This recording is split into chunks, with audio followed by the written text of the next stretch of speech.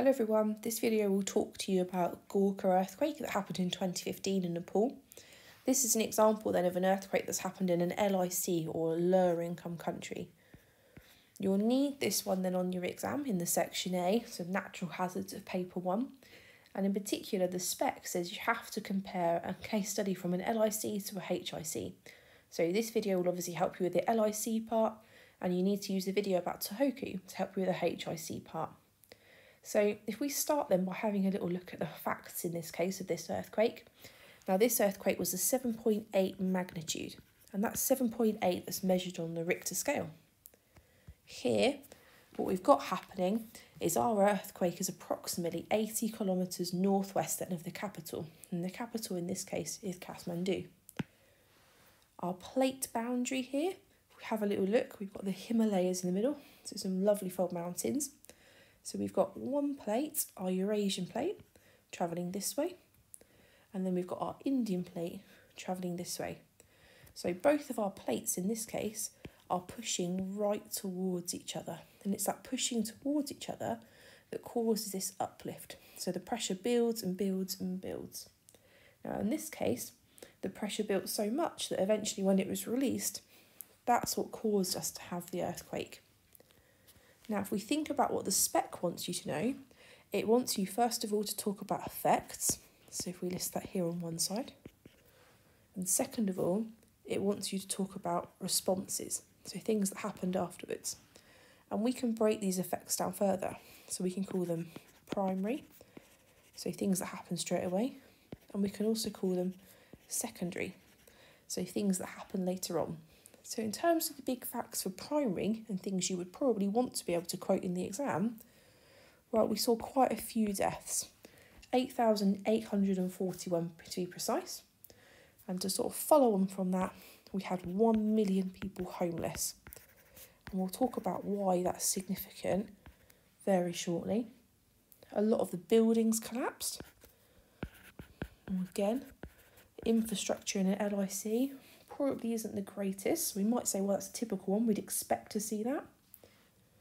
The big thing, I think, for me, is this amount of aftershocks. 352 aftershocks. Now that happens as the plates sort of sink back down into their original place. The thing with these aftershocks is we did see another earthquake. So we had our first earthquake, the thing that's caused all this damage, 7.8 in magnitude. But it followed up then by a second earthquake, and this one was 7.3 in magnitude, and that happened on the 12th of May 2015. So we might argue that actually, not only did we have the first earthquake that was really bad and caused us these massive primary effects to start with, that actually here the effects were so much worse than those that were seen in Tohoku, because we had this subsequent earthquake that's pretty much the same magnitude. So if we compare our primary effects to our secondary effects, we would say there are again some more big devastating impacts that we're going to see. Okay, so Everest is here. So Everest was hit. So you might say, well, Everest base camp then, here they had the avalanche. So that avalanche was triggered by the earthquake. Again, that contributed to deaths. So 19 people here were killed because of that.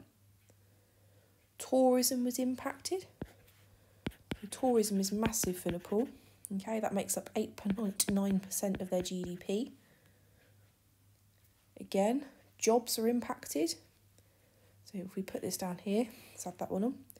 So those people lost their jobs, or 1.1 million. To build on that one then as well, we might say, well, actually, this has impacted on natural resources to some extent. So we could say, well, the earthquake here, in the case of this one, happened just before monsoon season. So just before monsoon season is when rice is planted, and that's sort of the staple food. So 2/3 of the population there depend on farming. So the big thing we saw with this earthquake is that stopped all of that from happening. So we did see food shortages.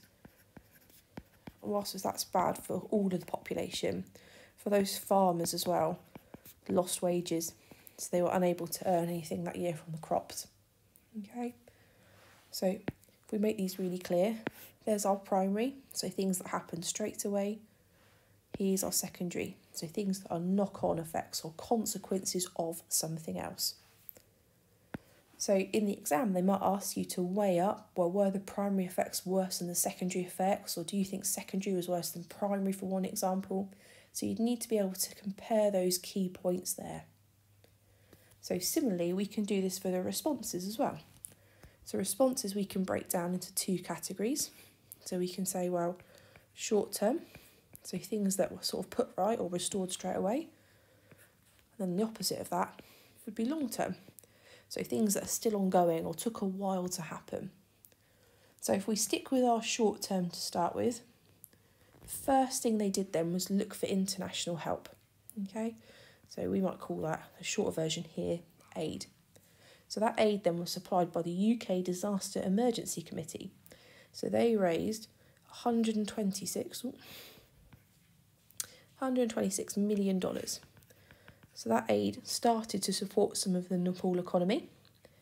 The next thing that we saw happening was our temporary shelters. So we can add this one up here again. So this is short term, this happened straight away. So people were provided with tents and emergency accommodation.